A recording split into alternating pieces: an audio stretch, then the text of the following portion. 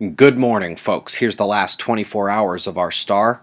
Doesn't look too menacing. No big flashes, no filaments erupting in our direction. Big dark coronal holes on the disk. But then at the end of this sequence, in just the last few hours of this early morning, a filament released from the southwestern limb, departing bottom right. This was one of the moderate-sized filaments that faced Earth over the last week. It lifted until the magnetic fields could no longer contain the plasma, and it snapped out as a gorgeous coronal mass ejection. Coronagraph imagery will come later today, but preliminarily we can say that this eruption will miss Earth because it erupted off the side of the Earth-facing disk out ahead of Earth's orbit. Coming to spaceweathernews.com, we find that the filament CME was about all there is, no big flares. The northern sunspots depart top right, leaving only the small incoming spots, but they may not be small for long. Growth and spread is evident in these morning hours.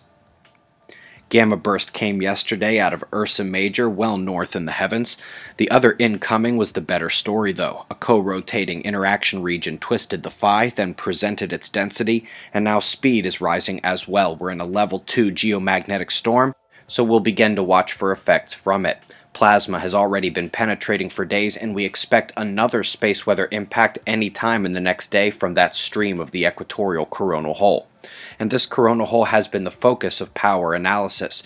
Back in the early days of coronal hole quake watches, years ago, it was all about size and how close to the equator it could be found. But now we can monitor the force via solar wind speed emanating from the region, and that big boy up there was weak for a while, but now has begun to gain force. I know I've held off the quake watch thus far, even with it facing Earth.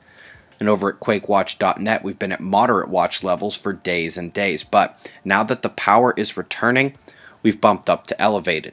Eyes open today. Folks, you can become a near-sun expert in fast fashion in two different ways. The first is how to watch the sun, our 2013 overview of space weather. Then, in 2014, we saw the need to simplify and break it down, so the Sun series was developed to turn you into a solar watching phenom in 1 hour. My only comment is to ignore the links on those videos. NOAA has changed them all, which is why we made spaceweathernews.com for you guys to have it all together. The countdown continues, 10 days to observing the frontier. Pittsburgh, Pennsylvania will host the observers as we come together under the conjunction of Mars and Jupiter for a little leap forward in science.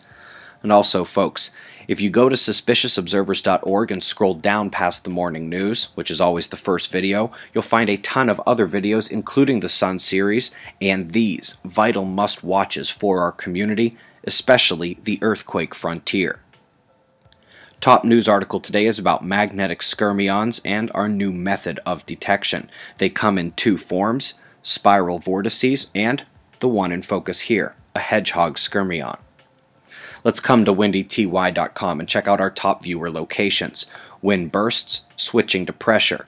Joaquin moving on as we switch to radar and satellite, and focus begins to shift west to Ojo in the Pacific, tracking towards Vancouver. We're also watching the U.S. Southwest, rainfall in the desert.